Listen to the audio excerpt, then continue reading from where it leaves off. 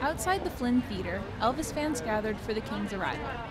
Mark Shelton, playing the role of Elvis, says he's always loved singing and has done benefit performances for years.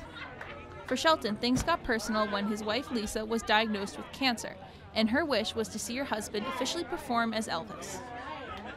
But I'll lose the weight, I'll get a jumpsuit, and we'll raise money. And so we've been doing that for her, and this is for her and for the American Cancer Society. The event raised money for the American Cancer Society and Relay for Life Burlington.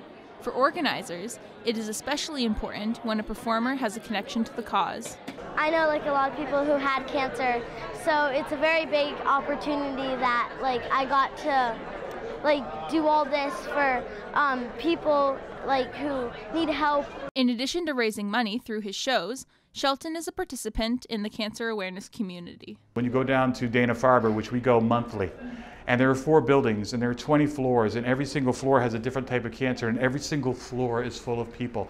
And when they look at you and they say, "What's your insurance?" And if you don't have the right insurance, you can't get the medication. See, some people don't have the right insurance, so how do they get the help? The American Cancer Society, Relay for Life, people like you, people like us, I hope. The event tonight brought both Burlington and Vermont residents, young and old, to celebrate in a night of Elvis Presley musical throwbacks.